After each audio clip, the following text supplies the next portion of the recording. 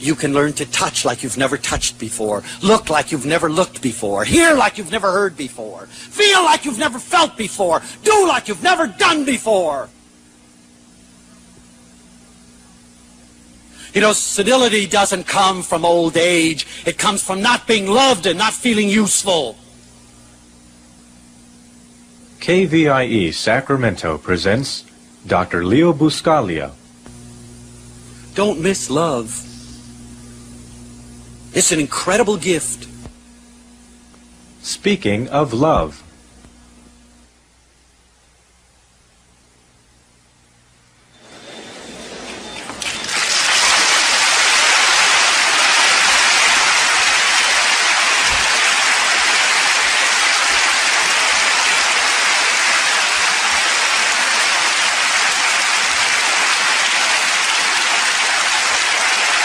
Thank you. We only have an hour, so let's get going. Isn't it incredible we're going to go up in satellites? You and me. I think we can make it happen. And the first thing before we go into satellite, now you've seen my new jacket, and I'm going to take it off, okay?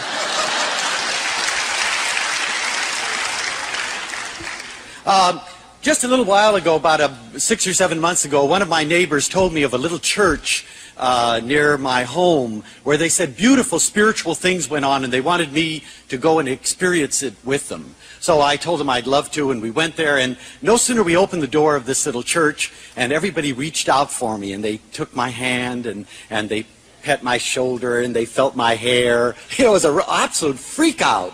Right at the door, you know, and then they brought me in and there was a lot of singing and a lot of moving around and dancing, and it was a real celebration, sort of the kind of religious experience that some of us really think about and dream about but don't very often experience. But the high point came when the minister stood up and he said, friends, he said, Brother Jonathan is going to give the sermon today, and his subject is going to be faith.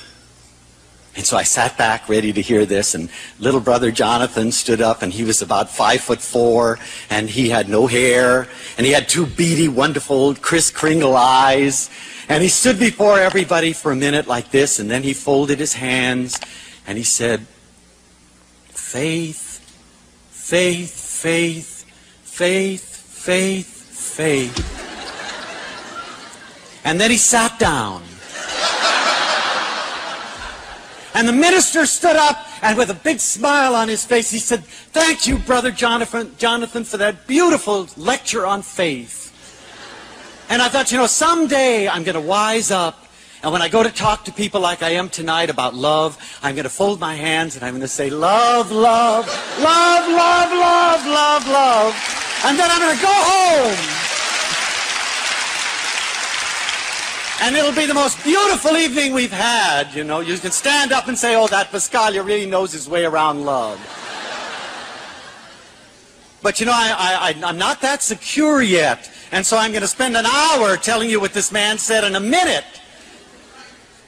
But, you know, the reason is that I'm really concerned about the fact that we all need this thing so much and crave this thing so much, and so little of it is seen around. And so maybe we do have to talk a little bit about it. And one of the times that this idea of our being lost and away from love came years and years ago when I was an undergraduate and I took a course in play therapy. And those of you who know about it know that you bring a little child, and this was for little children, because you see, in adults, we can use language for therapy and we can talk our way into health. But with children, the natural way is to play. And so you bring a child into this room and you give them all the little things that they can act out in, and you say, let's see, you know, let's talk, let's be together, let's share. And you can do it in action. And I had a little girl who was, the first time I'd ever worked with a child that young, she was 5 years old, and she did all kinds of incredible things. If you think 5-year-olds are not aware, thank goodness we're finding out that little infants in cribs know what's going on. And we can do, now we're talking big things like infant stimulation. You know, good mamas knew that years ago, and they held them and they loved them and they rocked them and they bounced them and they threw them across the room, you know. instead of, you know, leave them there and don't you spoil them and don't you touch them and so on and so forth. But anyway, Leilani was going through a lot of things, and for several days she was doing something that really was bothering me. She was getting little pieces of clay, and she was rolling them up into three like little snowmen, and then after she had them all built, she'd go, pow! And she'd say, Mommy! And then she'd do another one, and she'd go, pow! And she'd say, Daddy! She'd go through her whole family, you know, banging them away, and then she'd want me to do it. You know? And so, you know, being a very terrible child therapist, really awful, you know, because I was so involved with these kids, and I was supposed to be there just reflecting. Oh, Leilani smashed her mother. Well, I just couldn't do that, you know, and I felt sort of involvement, and I said, Leilani, how come you're smashing all the people you love? And she looked at me, you know, sort of indignantly, like, you jerk. And she said, because those are the people that are always hurting me. 5 years old. And then, again, being a very bad therapist, I said, but I love you, and I don't hurt you. And she says, that's because you're crazy. You know, 5 years old, and she'd already learned that love can be painful. And 5 years old, and she'd already learned that unconditional love, you must be crazy. And since then, I've done a lot of adult talk shows, and you know, we're not too far away from that even now. The phone rings, and I say, hi, and this person says, hey, Buscaglia, where is this thing called love? I live in a little apartment house on Melrose, and I'm all alone, and I don't have the guts or the knowledge about how to break out. Where is it? And so, you know, it doesn't bother me then to go someplace and say, let's talk about love, I don't care. And if you think I'm crazy, that's wonderful, because, you know, when you think I'm crazy, that gives me lots of leeway for behavior. I can do almost anything, and you say, oh, he's just crazy, you know, Buscaglia. But, you know, I want to share some not so crazy statistics about love that kind of frighten me, and I hope they frighten you. Maybe that's why you're here tonight, too. And that is, do you know that there are about 8,000 suicides in the United States per year? Especially for someone like me that thinks the greatest loss in the world is loss of human potential. I want to scream and say, hey, wait a minute. Don't you know that there are other alternatives? And you know that many of those suicides are people who are over the age of 65? And maybe that tells us a little bit about the way we treat people who are old, and how we feel about them, and how we really we're a society that detests anything old. We don't want it around. We tear it down. We send it away so we don't have to look at it, instead of bringing it in and realizing that those people who have lost a sense of history are going to have to relive it themselves. And one of these days you're going to be there, as young and lovely and gorgeous as you are. And unless we do something about it right now, you're going to be stashed away someplace too. The highest suicide rate is above 65 years old. That the highest rising rate is among adolescents. 13 and 14 and 15-year-old kids who don't even know yet what life is about, and who have never been told how wonderful and magical and spiritual and exciting it can be. And they end it all. And it's finished for them. There isn't a second chance. Did you know that one out of every 7 people in the United States are going to need some form of psychotherapy before they reach the age of 40? 1, 2, 3, 4, 5, 6, 7, you. 1, 2, 3, 4, 5, 6, 7, you. 1, 2, 3, 4, 5, 6, 7, you. And that's a lot of hogwash. It isn't necessary. You have all the resources in you to heal yourself, which is what you're going to have to do anyway. You might as well start on that process right now. Do you know that the average length of relationships today is 3 months? You know, that isn't even time to know whether she likes corned beef sandwiches or pizzas.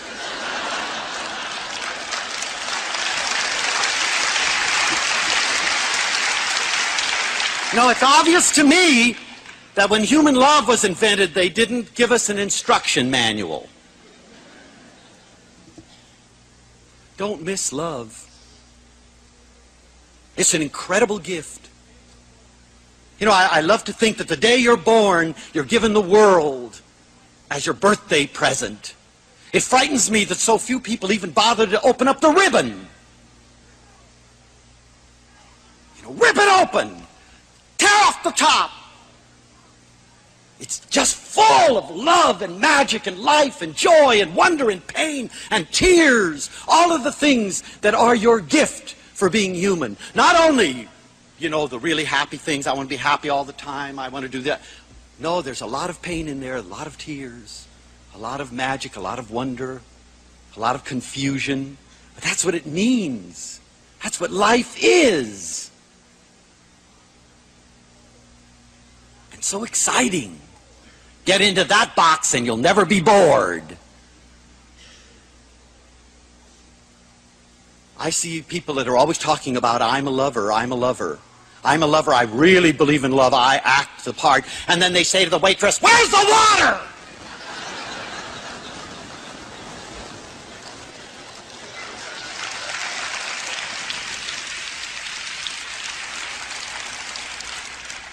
I will believe your love when you show it to me in action. When you can understand that everybody is teaching everybody to love at every moment. And when you ask yourself, am I the best teacher? And if your answer is yes, great, go around. Listen to how many times a day you say, I love instead of I hate.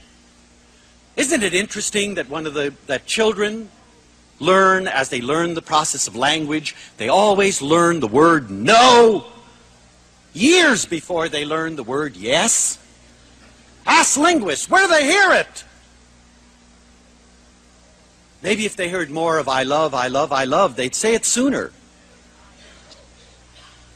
Anyway, it's an idea. And so tonight I'm going to be crazy enough to sit with you and talk about love. And many of you know that I was so concerned about the fact I went and looked at the textbooks in psychology, in sociology, trying to look for among these people who really should be the people concerned about this, to see it indexed. You know, it wasn't even indexed. That's how much we think about love. Try to find it.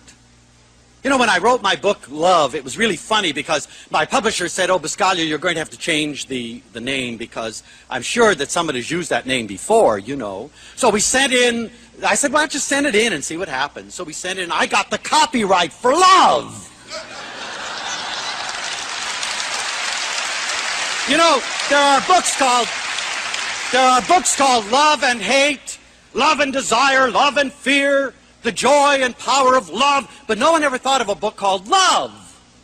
L-O-V-E. Such a good word, such a limitless word, such a limitless concept.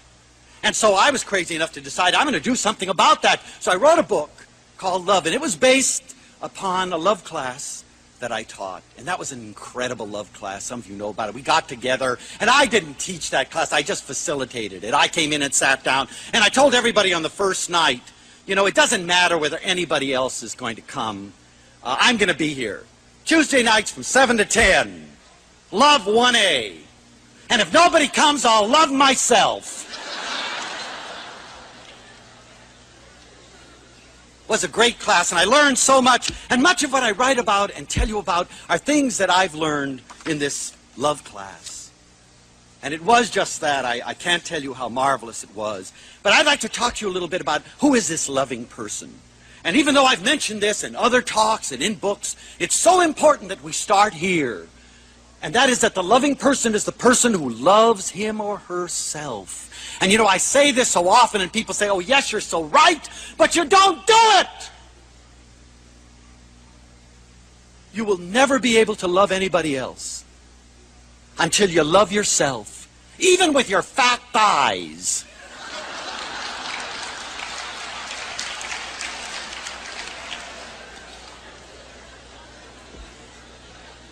You know, I may not be perfect, but look at me. I'm crazy, wondrous potential.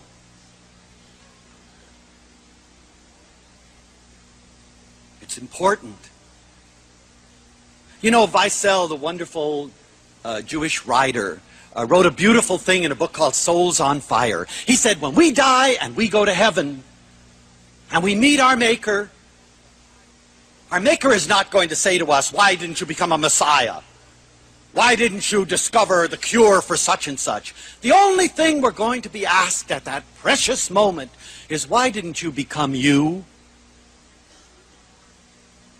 That is your prime responsibility, because if it were not, why is it that you are so incredibly unique? Everybody is different. Everybody has something to give that nobody else in the world has. Isn't that enough for you to become enthusiastic about yourself? And also to say to yourself, my goodness, I've got to find out what that is. You know, I tell that to my students and they say, I don't have anything. Well, if you believe it and you listen to everyone else, they may convince you that that's true. I don't understand why people are always putting us down instead of encouraging us to become, because when you do become, you will give me a world that I couldn't have any other way. You've got something to give me. Do you know that I can't get any other way? I probably have the Guinness Book of Records for hugging. And do you know there are no two people that even hug alike? You know, you have the gentle hugger who sort of floats in your arms. You have the jock hugger who goes, rah! You have the backslapper that goes, bam, bam, bam! You have the tender lover that just sort of disappears in you and then wiggles. Don't tell me that it ever gets boring to hug.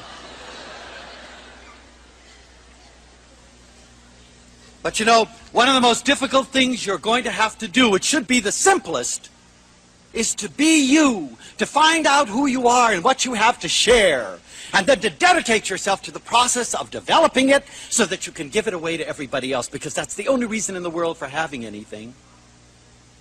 And the wonderful thing about the self is that it isn't anything that's concrete.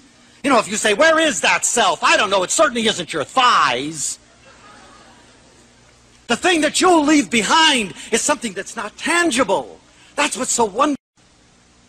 That's what you'll be leaving. And if you develop that, everyone you touch, you'll leave that too. And there'll be more. But it's going to be a battle. Under the guise of love, oftentimes comes the greatest violation of the person. Because our loves are always with conditions. I will love you if you bring back good grades. I will love you if you're nice and you meet my standards. I like to think if there's only one person in this world who will just say to you, I will love you. You know, that's what home should be. Home is a place that when you go there, they always take you in. And they don't say, I told you so. You shouldn't have done that.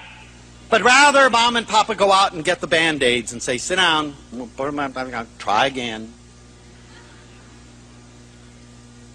One person, that isn't asking too much. Be that to somebody. And when it's offered to you, accept it. Because it's just as hard, you know, to take it as it is to give it. Some of us find it far harder to take.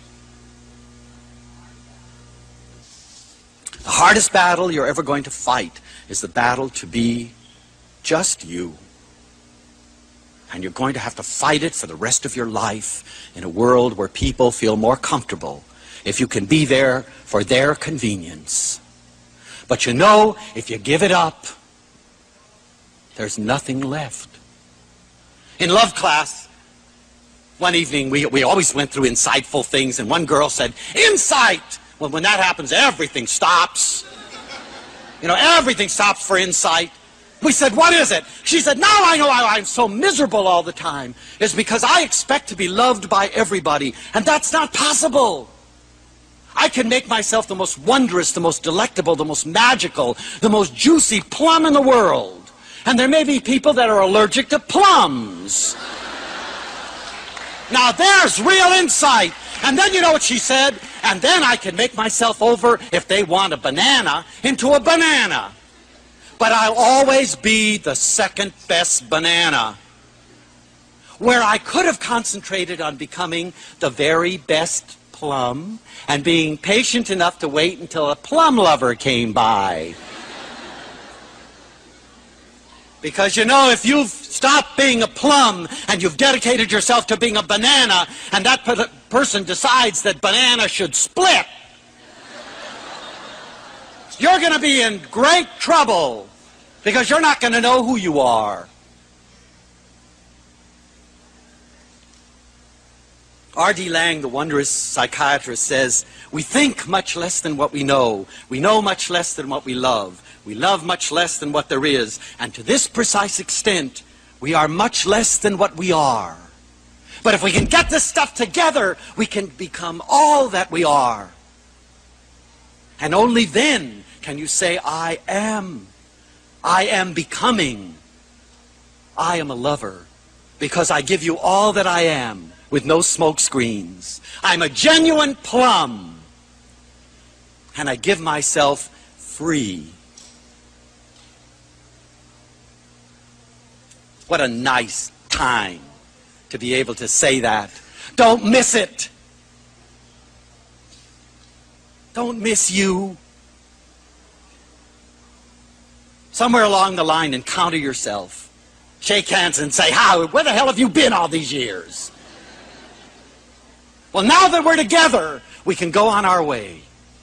And you're going to find, you know, that there is no end to you.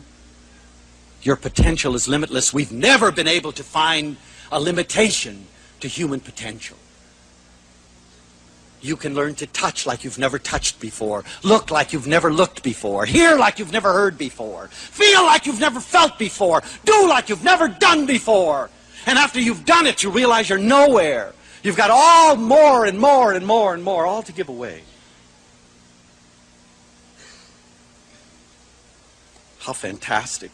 So that when you're asked, when you get to that gate, have you been you? Have you become you? You say, look!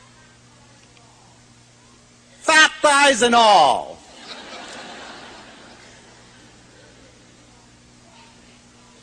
But you know, too often we stop there. And if we stop there, it becomes nothing more than a big glorified ego trip. You really become you in the real sense of the word. When you recognize that we're in us. You know, I was on an airplane recently. You know, I travel a lot. And I really love airports. Some people hate them. I hate getting to airports. But I love airports because I learn more about human behavior in airports than any place in the world. Watch people. Don't be bored. Don't keep looking at what flight's leaving, you know. Watch all the stuff that's going on in that place, the dynamics of things happening. When I got on a plane, I sat next to a kid that looked like he just had about everything, you know. He was a beautiful-looking kid, and he was going to a university in Colorado. And we started to talk. And every other word was I and me. I don't like this, and I don't like this, and schools are for the birds, and professors stink, and the world is awful. And, you know, finally, being a good non-directive counselor, I said, shut up!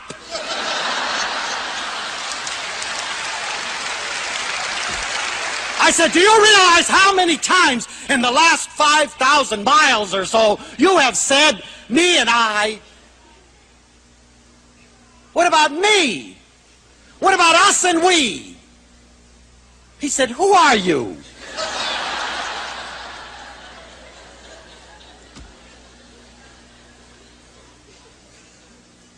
Contrasted with that was I was one of those people, you probably heard last year about the O'Hare Airport being completely snowed in, and I mean completely snowed in for 2 full days and nights. And I was one of those people that was there. Wouldn't you know it? In fact, I'll tell you something really beautiful. My airplane was the last one to be allowed to land. And then it was announced that not only were we stuck in the, you know, there were no flights going out, but we couldn't leave the airport because there was such a blizzard and it was continuous that they couldn't clear the roads fast enough, and so we were stuck at the airport. But you know what they told us, which was so nice? All you can eat, free. That's all you have to tell Buscaglia and you've got it made. And the bars are open. Well, you know, that's heaven. And there were still people that went around screaming at stewardesses, "Get me out of this airport! I've got to be in Cincinnati!" You know, I could see in her face, "Boy, would I love to get you back to Cincinnati." On the first flight out, man, right through the blizzard.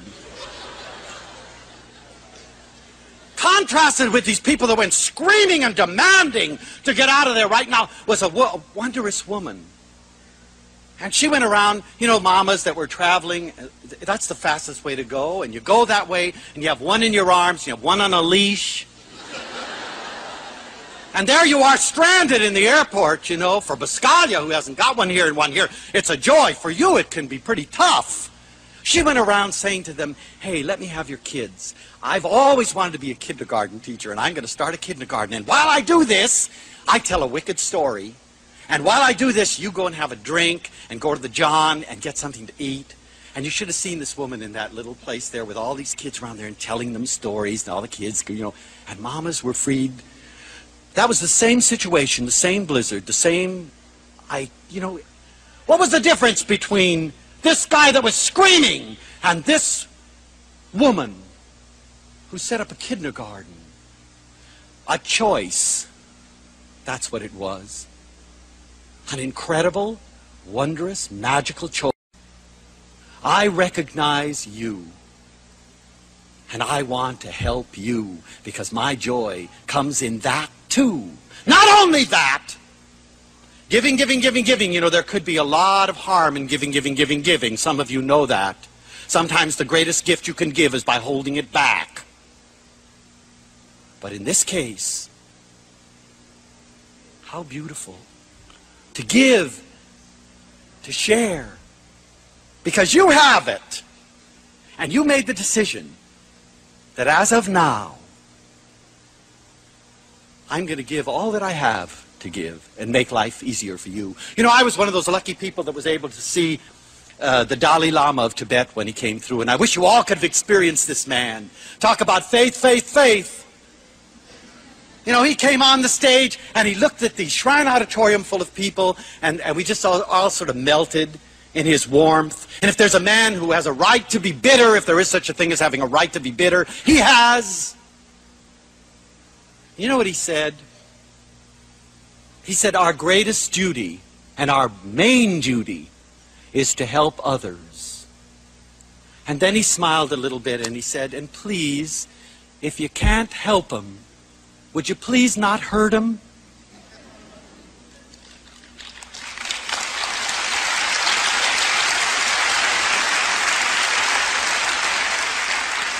You know, if each one of us tonight said to ourselves, well, you know, it's just not in me to go out and help people. I can't do it. I have so much of my... But I promise myself that I'm never going to hurt anybody, at least not volitionally. My goodness, what a wondrous place this would be. Every time you see evil conjuring up in your mouth, stick your fist in it.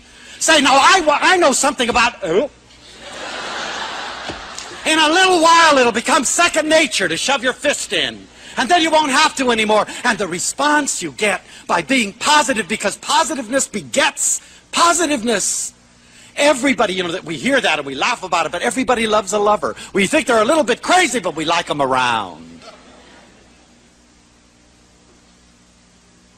So it's wonderful to be able to reach out, because when you reach out and you take in, you get a really positive mirror. It's the only real way we have of seeing ourselves. But the minute we become 2 and then 3 and then 4, do you realize how much more we get? When I take you in my life, I now have 4 arms instead of 2. 2 heads, 4 legs. 2 possibilities of joy. Sure, 2 possibilities of tears. But I can be there while you cry, and you can be there while I cry, because nobody should ever cry alone. Nobody should ever die alone. And you know that in Los Angeles, I hope you haven't got it in Sacramento or San Francisco or New York or any other place, we have a service that you can hire someone to sit with you while you're dying for $7.50 an hour. That's repulsive. If you reach the point of death and you don't have one person who's going to hang on to your hand, review quickly your life.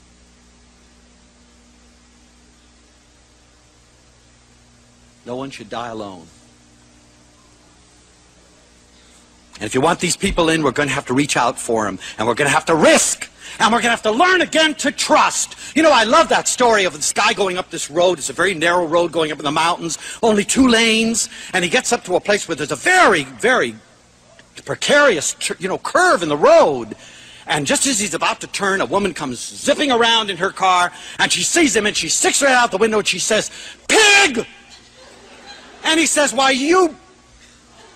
And he screams back at her, "Sow, sow!" And he turns the corner and hits a pig.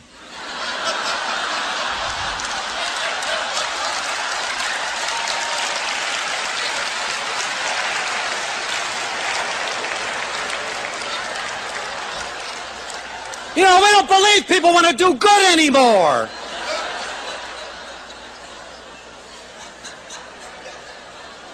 Just try to get on an LA freeway sometime.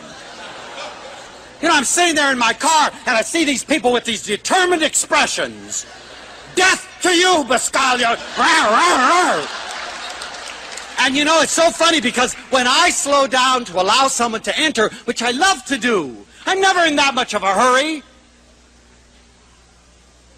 And I say, "Come on." You know, they don't believe me. I almost get clobbered because they're saying, me, yes!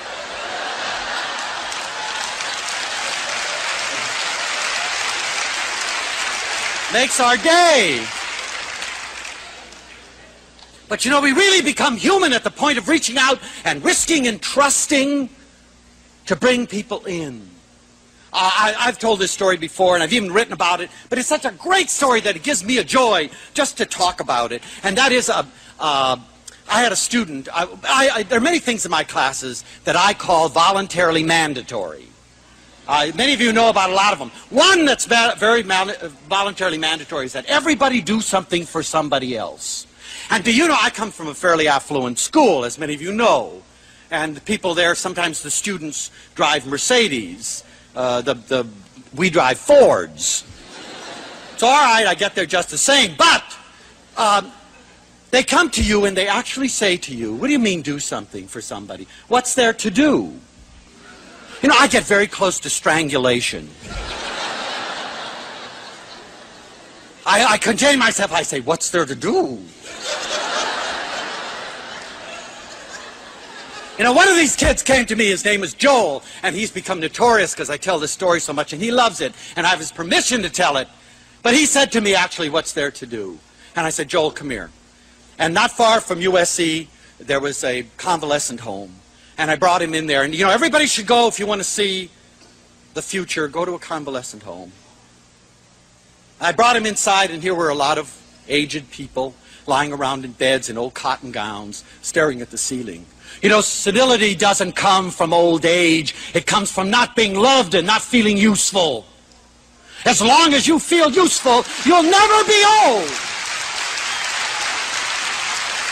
And you know, don't let anybody else, don't depend on others. You do it yourself. You stay active. You find things to do, and meaningful things.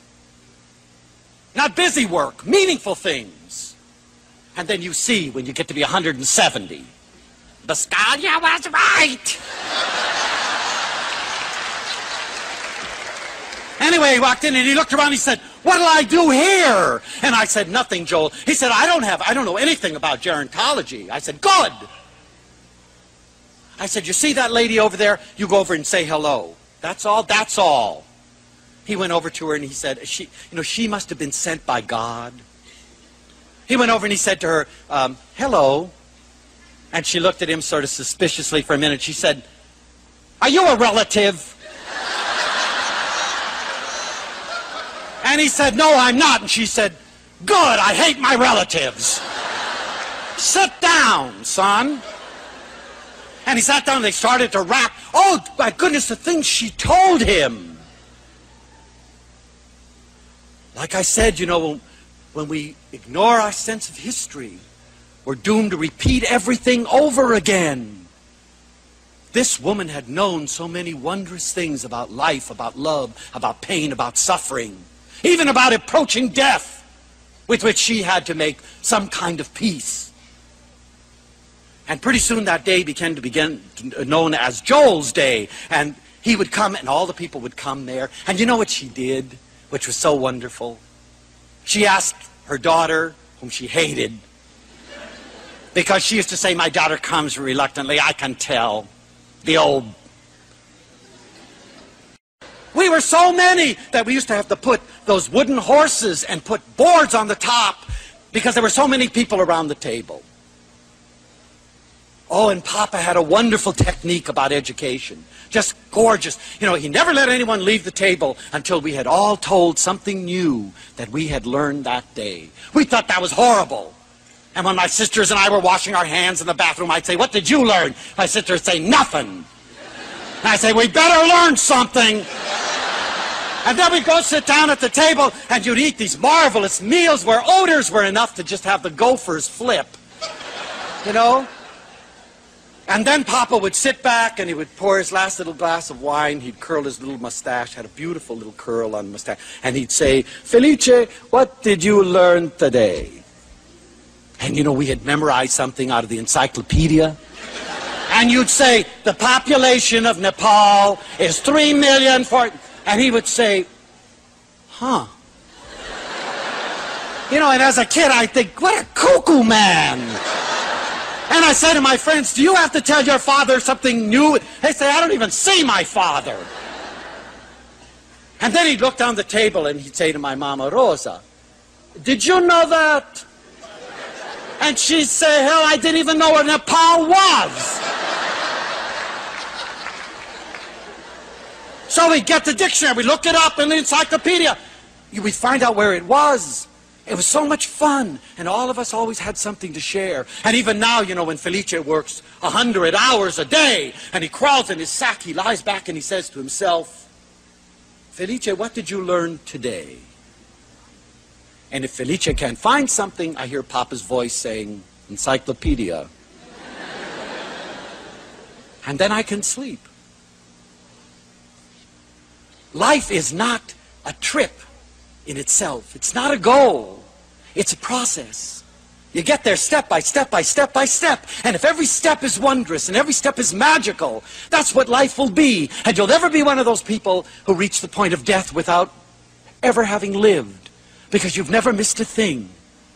Don't look over other people's shoulders. Look in their eyes. Don't talk at your children. Take their faces in your hands and talk to them like this. Don't make love to a body, make love to a person. Touch her. Braille her. And do it now, because that moment doesn't last forever. It's fast disappearing, and it'll never come again.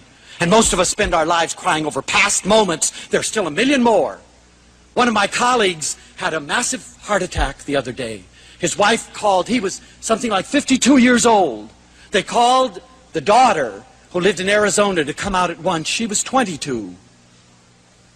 She rented a car at the LA International Airport and drove on the Los Angeles freeway and was in a violent accident in which she was killed. She was 22 and she's dead. He has recuperated. You never know. It's a great, wondrous mystery. And the only thing we know that we have for sure is what is right here, right now. Don't miss it. To use it all up is love. Now, I'd just like to end with something that I'm still working on, but it's kind of a thing I call a start. And maybe I can get through it in 3 minutes or something. And if not, they'll turn me off and I'll continue. Each day...